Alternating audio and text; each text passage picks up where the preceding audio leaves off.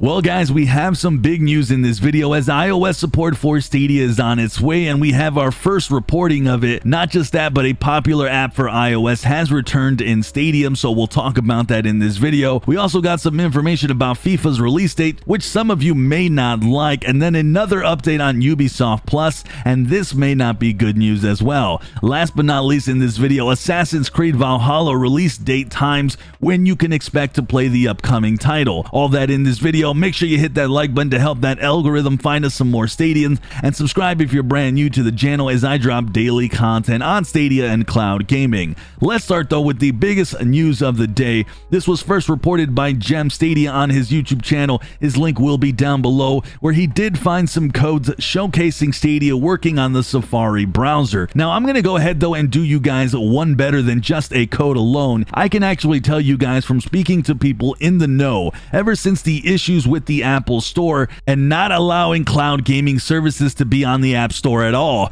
cloud gaming services have found a loophole on how to stream their games through iOS devices. Now the first iteration of this we already have seen with Luna launching on iOS devices, first through the Safari web browser for an example. Obviously you weren't going to expect everyone else not to follow suit and lag behind. I for one was not even close to shocked to see that these codes were found, and I fully expected it. But now that it's out, you can expect to see Stadia on Safari browsers, and Stadia now working through an official capacity. Now my sources from other reaches had essentially told me that Apple themselves extended their voice on how to get streaming services to work with their devices, and that the path meant going through the Safari browser. So I figured Stadia was already working on this themselves. Overall, this is awesome news, and the fact is we haven't had iOS support since Stadia has launched. So to see finally an iteration of this coming and being worked on is great,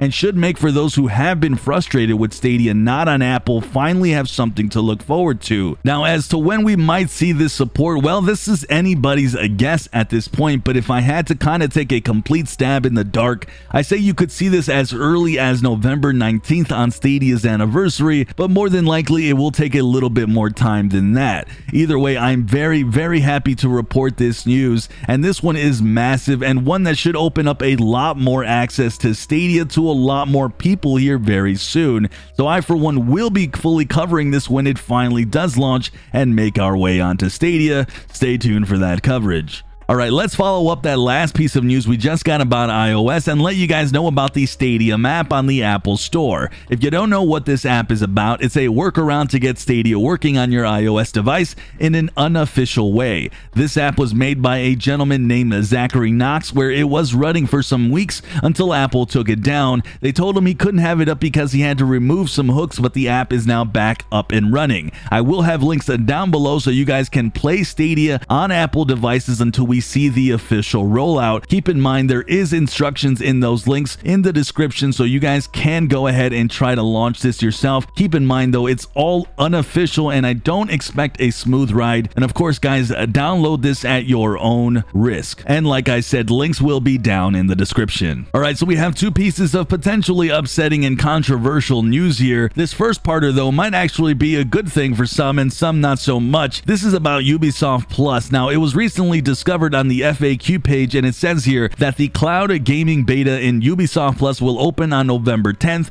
2020, and that with the beta you can play on Luna and Stadia. Now the following sentence here reads, "Please note that only US residents will be able to participate in this beta." Now guys, there's a few things that I want to point out before you guys react. Now if we go back to when this was first announced back on October 27th, it says starting on November 10th, the service will launch a multi-platform subscription model beginning with a beta on Amazon Luna and then later on Stadia. So obviously both of these contradict each other a little bit, and if I'm being honest, I'm more inclined to believe what we heard on the 27th, and that it will be a later date after November 10th before it does actually arrive on Stadia. Now I feel we need more official clarification, because I feel that FAQ page just happened to lump what is going on with Luna and mention Stadia, and that it's a possible mix-up. But if it isn't a mix-up and Ubisoft Plus is is indeed coming to Stadia on the 10th only to US residents, then the wording here is that it's going to be a beta. So for all intents and purposes, the US could see Ubisoft Plus beta first, and then the official non-beta and actual full launch would release worldwide to other Stadia users. I am though a bit doubtful this is what is happening. Of course, I have no knowledge other than what you guys are seeing here, and I'm just guessing on my end. And this is from the official Ubisoft FAQ page, so it's possible that this is truly how it is rolling out. Either way, we are about to find out extremely soon on the 10th of November if this is really the case. I will of course reach out myself, but I doubt I'll get a response by the 10th. So like always, I will report to you guys as soon as possible if and when something changes and when Ubisoft is going to be launching worldwide. So watch my channel and also follow me on Twitter, where I do announce things before I get my videos out. Now, the next piece of potentially bad news is bound to upset some folks, and that is that the recent quarterly earnings report from EA reported that FIFA 21 is not coming until the new year.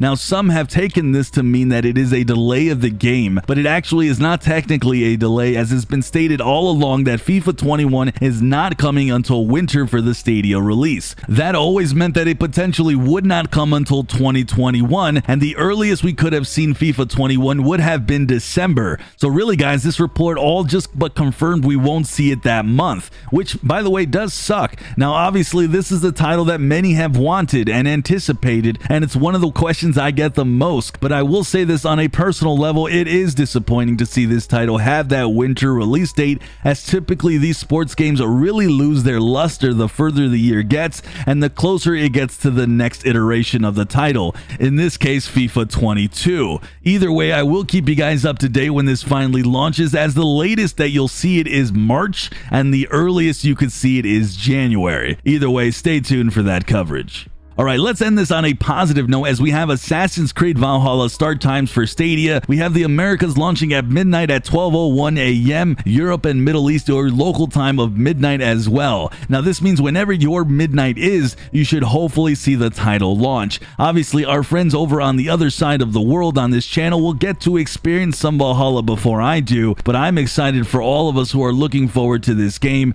and fully expect that coverage here on the channel with streams and videos here soon. Make sure you guys are subscribed for all that coverage. Alright guys, with that, let me know in the comments what are your thoughts on Stadia seeing a release on iOS devices through the Safari browser. What are your hopes for when this does finally launch on Stadia? Let me know also your thoughts on the Ubisoft Plus news, as well as FIFA not coming until 2021. I read all your guys' comments, even if I don't get a chance to react. Make sure guys as well, if you can hit that like button, I'd much appreciate it. I'm Sunny, and like always, I'll see you guys in the cloud.